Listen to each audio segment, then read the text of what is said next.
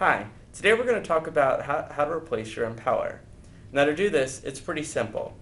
First, you want to take your old impeller in your Kestrel and you want to push, I like to use two fingers and push from the back side forward towards you.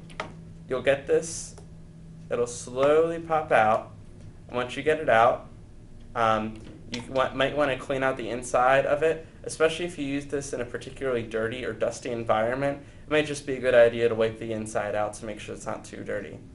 And then you'll have your new impeller. You can grab your new impeller.